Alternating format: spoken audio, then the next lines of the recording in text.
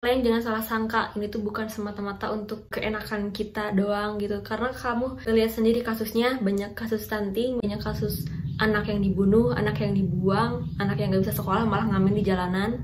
Itu gara-gara apa? Gara-gara standar kita yang terlalu rendah. Mau-maunya nikah sama yang kayak gitu. Halo semua, aku Verina. Hari ini tanggal 14 Februari dan aku baru aja nyoblos kepada seluruh perempuan Indonesia. Kita harus sepakat sama-sama bareng-bareng untuk menaikkan harga diri kita. Karena ternyata harga diri perempuan di Indonesia tuh ternyata masih terlalu rendah. Kamu pasti bertanya-tanya kenapa gitu, alasannya apa, maksudnya kayak gimana. Nah, aku bakal bahas, tapi sebelum kesana ini adalah opini aku ya. Terserah kamu mau setuju atau enggak, tapi menurut aku ini penting, makanya mau aku bahas. Oke, jadi awal mulanya dari mana? Kenapa aku bisa memikirkan hal ini? Jadi ini awal mulanya dari pemilu ini. Kan kemarin-kemarin sering tuh debat capres gitu, dan pada salah satu debat itu dibahas tentang stunting. Nah, dari situ aku mulai mencari tahu dan baru tahu ternyata stunting di Indonesia itu memang separah itu, karena kita peringkat keempat kasus stunting terbanyak di dunia. Di sini aku nggak akan bahas tentang politiknya gitu, yang akan aku bahas adalah tentang penyebab stunting tuh apa sih gitu. Kebanyakan orang kita kayak nyalahin pemerintah, nyuruh presiden, Pak Presiden selesaiin ini stunting harus kayak gimana. Padahal yang berperan penting untuk stunting ini adalah perempuan gitu. Keadaan stunting yang parah ini itu salah satu penyebabnya adalah karena perempuan yang harga dirinya terlalu rendah gitu. Itu bahasa aku ya. Bahasa aku kayak gitu. Gini, yang belum tahu stunting itu apa? Stunting adalah keadaan dimana seorang anak kurang gizi, mereka kurang nutrisi gitu, sehingga pertumbuhannya tuh terganggu. Bayangin aja gitu, kita rela dinikahin sama cowok, kita rela hamil, sedangkan si cowok ini mungkin dia nggak mampu untuk ngasih kita makanan yang bergizi. Kenapa mau? Gitu. Kenapa perempuan-perempuan di Indonesia mau gitu? Mau hamil, mengandung anak, atau mau menikahi gitu orang yang gak mampu untuk memberikan asupan nutrisi kepada dirinya. Udah tuh kita tuh perlu hamil, kita tuh perlu gizi. Ya gak sih? Kenapa mau? Program-program pemerintah gitu dan dunia kesehatan itu bagus gitu ya, itu membantu. Semua program-program itu, mau anak kecil yang dikasih makan, kayak mau ibu hamil yang dikasih makan, itu tuh gak akan ada sesalahnya selama akarnya tidak terselesaikan, yaitu adalah masalah ekonomi. Orang nggak mampu untuk memberikan makanan yang bernutrisi kepada istrinya dan anak-anaknya gitu. Masalah perekonomian ini sebenarnya nggak akan menyebabkan stunting kalau nggak ada hubungan antara perempuan dan laki-laki. Yang mau aku highlight di sini adalah kita nih sebagai perempuan harus mempunyai harga diri yang tinggi. Kita harus punya standar yang tinggi, karena standar perempuan-perempuan di Indonesia dalam memilih laki-laki itu terlalu rendah kalau dibandingin dengan negara-negara di luar. Untuk kalian perempuan-perempuan di luar sana yang aku sayangi gitu ya, kamu harus tahu ada yang namanya bare minimum. Apa itu bare minimum? Bare minimum itu adalah standar minimal. Standar minimal yang harus dipenuhi oleh seorang laki-laki, baru dia bisa dikatakan layak untuk menjadi pasangan kamu. Apa aja itu gitu? Ya, ini bukan kata aku. Kamu harus kamu harus cari tahu sendiri gitu ya, bahwa tuh mengapresiasi pasangan, menjadi pasangan yang setia. Jadi kalau misalkan kamu ditanya, kenapa kamu sayang banget sama dia? Ya, soalnya dia setia banget. Yang aku sayang banget karena dia setia. Setia itu bukan sesuatu yang spesial, itu tuh kayak udah kewajiban. Ya emang harus setia, emang menurut kamu harus gimana? Jadi kalau misalkan pacar kamu setia, jangan terlalu ngerasa wow gitu, kayak itu tuh hal yang biasa gitu, biasa aja. Komunikasi adalah kunci. Ada di saat waktu terpuruk. Mengendalikan emosi gitu. Aku pun sebagai perempuan di Indonesia sebelum tahu ini, memang ketika ada cowok yang kayak dia kayak baik banget, terus kayak kemana-mana selalu bayarin gitu, terus ada selalu di saat kita terpuruk selalu dengerin kita, menjadi pendengar yang baik, terus juga mencoba untuk mengerti, mengendalikan emosinya, gak pernah nonjok aku gitu. Itu tuh kayak ngerasa spesial banget, kayak dia baik banget, kayak dia pangeran aku gitu. Padahal semua itu tuh bukan hal yang spesial. Maksudnya itu tuh biasa, emang semua perempuan layak mendapatkan hal itu. Nah, aku juga sebenarnya jadi bertanya-tanya, kok bisa gitu di Indonesia tuh menganggap cowok-cowok dengan kriteria yang tadi tuh kayak spesial banget dan sulit ditemukan. Padahal itu tuh yang minimal. Emang standarnya harus wajib kayak gitu.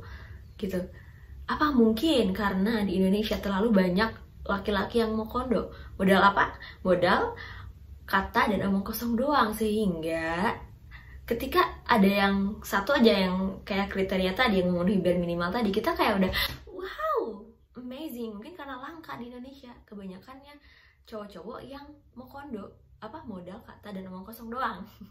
Masalahnya di Indonesia, cowok-cowok yang gak mau bertanggung jawab, yang gak mau kerja, yang gak mau nafkahin, yang temperamen, yang udah KDRT, itu ada dan masih diterima gitu sama ceweknya, sama istrinya. Jadi semua-muanya, dia yang ngurus anak, dia yang lahirin, dia yang hamil, dia yang layanin suaminya, dia yang nyari duit sama istrinya. Itu bukan cuma satu atau dua. Aku sering loh dengerin kasus yang kayak gitu.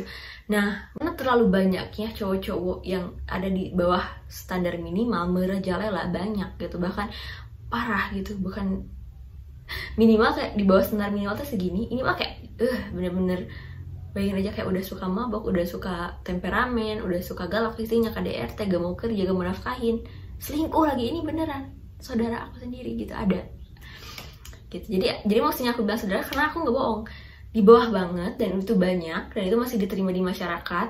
Akhirnya kita tuh kayak beranggapan kalau untuk menemukan standar minimal yang ini tuh kayak susah, kayak udah terlalu wow gitu. Karena apa? Karena terlalu banyaknya orang-orang atau cowok-cowok yang terlalu jauh di bawah standar. Masalahnya adalah kenapa masih ada aja cowok yang kayak gitu, yang sangat jauh di kita sebutnya mokondo ya, setuju. Kenapa di Indonesia masih banyak cowok mokondo kayak gitu? Karena mungkin ya masih diterima, masih punya istri dan sebagainya.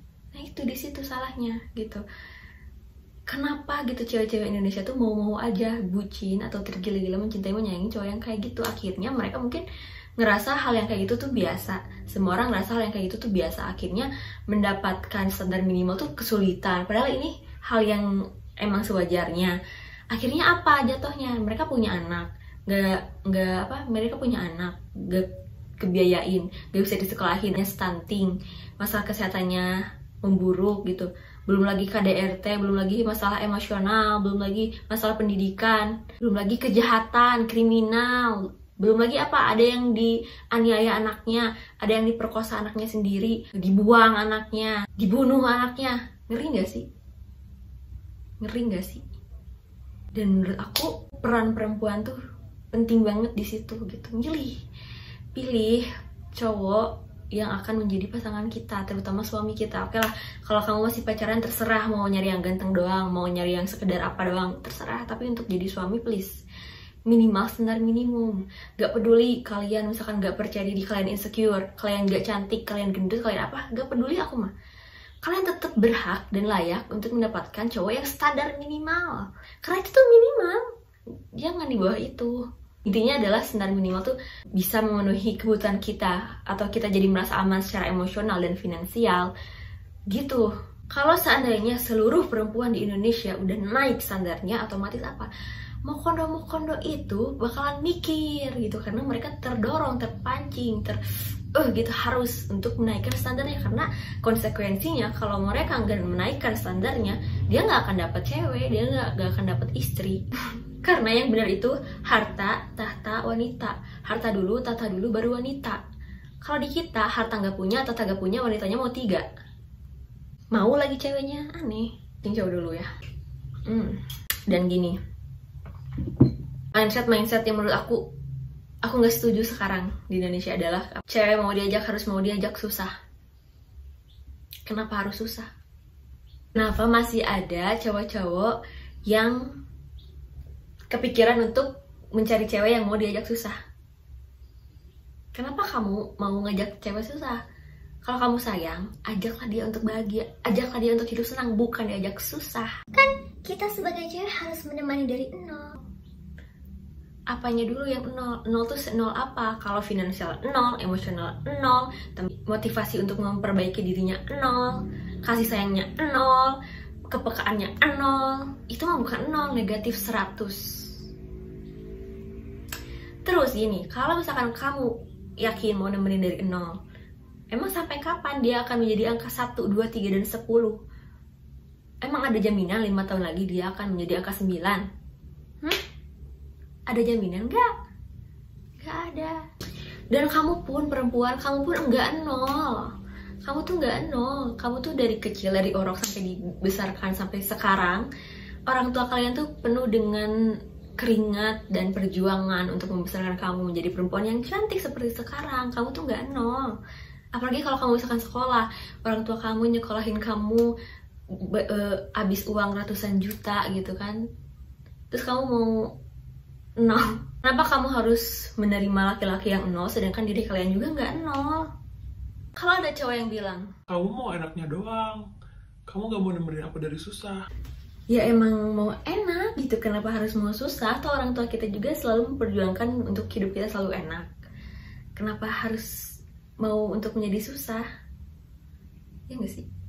Terus kalau misalkan aku sekarang nemenin kamu dari susah, emang kamu ngejamin nanti suatu saat bakal jadi enak? Kapan enaknya? Kapan? Kalau misalkan cowok kamu bilang, Enaknya jadi cewek, apa-apa dibayarin, apa-apa diiniin. Emang kamu berharap apa gitu? Berharap kita cewek, kita hamil, kita punya anak, ngurus rumah, ngurus suami, terus kita juga yang harus cari uang. Maunya kayak gitu. Terus peran sebagai laki-laki apa? Peran kamu gitu. Meskipun di luar sana memang ada yang dua-duanya kerja, itu nggak apa-apa, atau jadi tukeran lah minimal. Kalau misalkan ceweknya ini kerja, minimal cowoknya mau bantu-bantu di rumah. Tapi faktanya ada loh yang bener-bener cowok itu bantuin di rumah gak mau, nyari kerja, nyari uang gak mau, ada yang kayak gitu. Makanya gak stunting gimana tuh nanti anaknya kalau kayak gitu. Untuk cewek-cewek, kurang-kurangin nonton sinetron, nonton drama yang pemeran utamanya terus-terusan disakitin tapi masih baik, disakitin sama cowoknya gimana tapi masih mencintai dengan sepenuh hati, sedih hari-harinya, meromantisasi kesedihan. Stop nonton yang kayak gitu, karena itu yang bikin kamu ngerasa kalau hal-hal seperti itu wajar gitu. Kalau hal-hal seperti itu tuh ya memang lumrah, padahal enggak. Kamu harus tahu kalau di luar sana itu ada cewek yang standarnya tuh jauh di atas bare minimum, tinggi banget gitu. Kayak ya minta dibeliin bunga setiap seminggu sekali, dia kalau kemana-mana harus dibayarin, dibeliin berlian, dibeliin skincare, diajakin perawatan, diajak jalan-jalan ke luar negeri, dikasih rumah, dikasih mobil, hal-hal kecil kayak dibukain pintu mobil setiap dia turun. Dan mereka dapat itu gitu, dan mereka dapat cowok seperti itu. Mikirnya gini, kalau di luar sana ada cewek yang punya standar tinggi terus dia dapat, masa kamu gak bisa dapat yang minimal bare minimum itu? Minimal kan? Ya minimal dia mau kerja lah, minimal dia bertanggung jawab lah, minimal dia mikirin masa depan anak-anak lah gitu, minimal bisa nyekolahin, minimal bisa ngasih kamu makanan 3 kali sehari yang bergizi gitu. Itu tuh minimal. Terus nggak cuma itu, minimal dia tuh baik gitu, bisa kontrol emosinya, minimal dia tuh kayak bikin kamu ngerasa aman, bukan sebaliknya gitu. Jadi di video ini aku mau kalau bisa, harus bisa pokoknya kita menaikkan harga diri kita tuh, kayak kita naikin standar kita terhadap laki-laki. Yang tadinya ngelihat cowok-cowok yang gak bertanggung jawab, yang mokondo parah, itu kita normal, nganggap hal itu sebagai hal yang normal dan biasa. Kita jangan lagi menganggap hal seperti itu tuh yang normal gitu. Gimana pun cara kalian, pokoknya jangan menganggap hal itu normal. Terus yang kedua, yang tadinya kita menganggap bahwa cowok-cowok dengan bare minimum itu spesial, wow gitu. Nah aku mau kalian jangan menganggap itu terlalu spesial, itu tuh hal yang biasa. Kita harus mulai menerapkan itu di pikiran kita, kalau cowok-cowok dengan bare minimum itu ya biasa aja gitu, yang seharusnya mereka kayak gitu. Nah, dan terus yang ketiga, kita harus berani gitu. Kalau misalkan kamu mau yang terbaik untuk kamu, itu nggak apa-apa di atas bare minimum, nggak apa-apa. Tapi dengan catatan kamu juga harus menyesuaikan diri, memperbaiki diri, harus se-worth it itu untuk dikejar. Kalau misalkan kamu sendiri ngerasa nggak layak gitu untuk mendapatkan cowok yang seperti itu, menurut aku berarti kamu jangan dulu nyari cowok. Kamu perbaiki diri dulu, perbaiki diri kamu dulu. Tingkatin dulu kualitas diri kamu sehingga kamu pun ngerasa layak nih. Gue udah memperbaiki diri, berarti aku harus punya laki-laki yang udah matang, yang udah layak gitu. Jadi jangan mikirin dulu laki-laki kalau kamu sendiri masih insecure, masih ngerasa gak layak gitu. Perlayak diri dulu gitu. Jangan sampai mengorbankan diri kamu. Tapi aku takut dibilang matre, takut dibilang mata duitan. Gini, kalau ketika kamu menuntut apa yang menurut kamu layak kamu dapat dari laki-laki itu, Terus laki-laki itu malah bilang, kamu matre banget sih. Bagus berarti tunggu apa lagi, kamu tinggalin dia detik itu juga gitu. Berarti dia udah menyatakan kalau dirinya nggak mampu untuk memenuhi apa yang kamu mau. Kita sama-sama perempuan, kita harus saling support. Kita jangan membudayakan ngejudge perempuan tuh matre nih. Karena apa? Kata matre itu sebenarnya jahat untuk perempuan dan menguntungkan untuk laki-laki, terutama laki-laki yang gak bertanggung jawab, yang gak mau usaha, yang MOKONDO itu tadi. Karena yang melindungi mereka kalau misalkan kita nuntut A, B, C, D, E, dia bakal berlindung di balik kata, kamu cewek matre. Yang bijaklah menggunakan kata matre atau menjudge perempuan tuh dengan bijaklah. Kita harus tahu dulu, emang perempuan itu kayak gimana, emang seburuk itukah? Dia minta apa, mobil Ferrari kah, Lamborghini kah, minta apa? Kalau dia minta yang wajar, kita jangan tiba-tiba ngejadi dia melontarkan matre atau menganggap sebelah mata perempuan-perempuan itu. Karena ya tadi, itu tuh justru jahat ke kita gitu, jahat ke perempuan-perempuan, jadinya kayak membatasi kita, padahal mungkin itu wajar, hal-hal yang wajar yang kita minta gitu. Terakhir, terakhir sih gak tau ini terakhir atau enggak. Untuk kalian yang udah terlanjur bucin sama cowoknya, padahal kalian tahu ini tuh salah, dia tuh kayak gak bisa provide, tapi kalian terlanjur sayang, menurut aku perlahan-lahan kamu komunikasiin ke mereka. Kalau mereka mau berubah, berarti itu pertanda baik gitu. Mungkin beri dulu kesempatan mereka untuk mengusahakan itu. Kalau misalkan mereka malah marah, malah ngejudge kamu, malah gak mau berubah, mending kalian pergi deh gitu. Gak apa-apa kalian sakit dulu untuk saat ini, daripada kalian nanti ke depannya gitu, dalam jangka panjang kalian akan sedih. Emang kalian gak akan sedih kalau ngeliat anak-anak kalian gak bisa sekolah, gak bisa pakai baju yang layak gitu, gak bisa tinggal di rumah yang layak, atau gak bisa dikasih makanan yang bergizi, atau jadinya gak sehat karena makanan kita yang gak sehat itu. Emang kalian gak akan sedih dengan semua itu. Aku yakin 100% itu akan jauh berlipat-lipat, berkali-kali lipat lebih sedih daripada kamu sekarang harus meninggalkan cowok-cowok yang gak bertanggung jawab itu, yang gak mau usaha. Sekali lagi, aku mau perempuan di Indonesia tuh naik gitu standar kriteria laki-lakinya. Kalian harus tahu ada yang namanya bare minimum. Jangan sampai kalian punya laki-laki yang di bawah bare minimum itu. Minimal pas lah gitu. Dan untuk menaikkan standar ini, kita harus semuanya. Gak bisa cuma segelintir perempuan. Karena apa?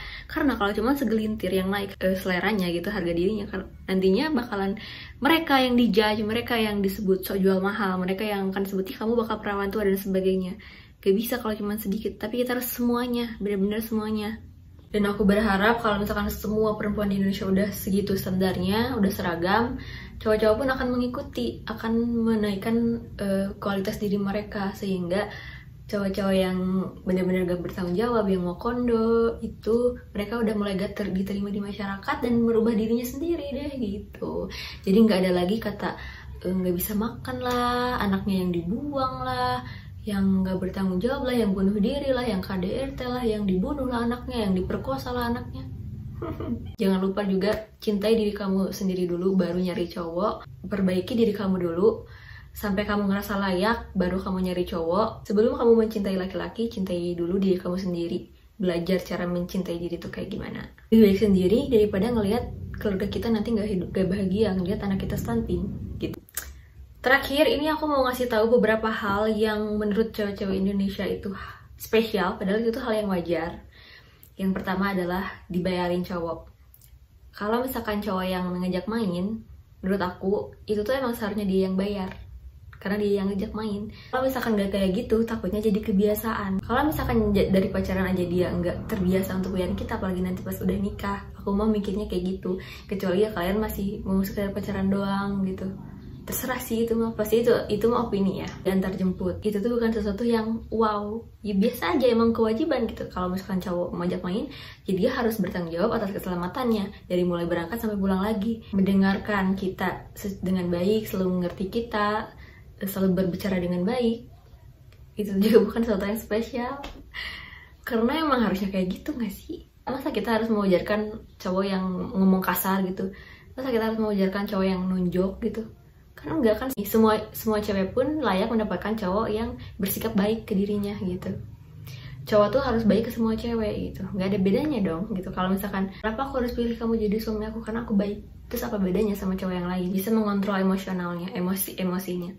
Ya itu juga hal yang udah seharusnya. Masa kita harus mewajarkan cowok yang temperamen.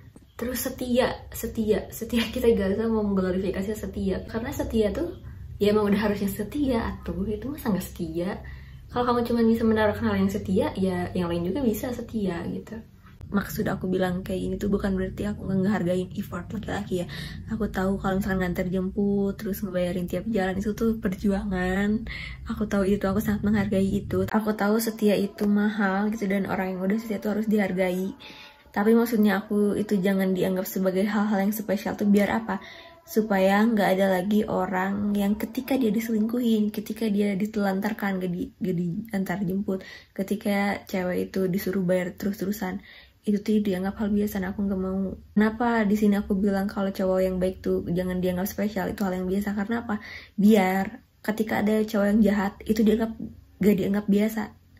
Ngerti gak sih maksudnya? Kalau yang baik itu dianggap spesial, berarti yang jahat itu biasa. Kita nganggap yang baik itu yang biasa, berarti yang jahat jangan ditoleransi. Maksudnya kayak gitu, lebih ke sana ya. Kalau semuanya biasa aja, terus yang spesial yang seperti apa? Ya itu mah yang effort yang lebih gitu, lebih dari sekedar itu. Ya itu mah terserah cowoknya mau kayak gimana, makanya mikir. Apapun yang bisa kamu usahakan, yang bisa membuat diri kamu tuh lebih daripada yang bisa orang lain lakukan gitu. Itu baru spesial. Segini aja video dari aku, semoga video ini bisa meningkatkan harga diri perempuan-perempuan di Indonesia sehingga mereka punya standar yang setidaknya bare minimum lah gitu, meningkat gitu, tidak lagi menormalisasi yang di bawah itu. Dan kalian jangan salah sangka ini tuh bukan semata-mata untuk keenakan kita doang gitu, karena kamu lihat sendiri kasusnya, banyak kasus stunting, banyak kasus anak yang dibunuh, anak yang dibuang, anak yang gak bisa sekolah malah ngamen di jalanan. Itu gara-gara apa? Gara-gara standar kita yang terlalu rendah. Mau-maunya nikah sama yang kayak gitu, jadinya anaknya nggak bisa dirawat dengan baik gitu loh maksud aku teh gitu ya. Semoga kalian bisa mendapatkan semoga kalian bisa mengambil hal positif dari video ini. Dan balik lagi, sekali lagi ini sekedar opini aku. Kalau setuju alhamdulillah, kalau enggak ya udah nggak apa-apa kayak gitu. Semoga hari kalian bahagia. Aku Verina Triananda, see you on my next video, bye.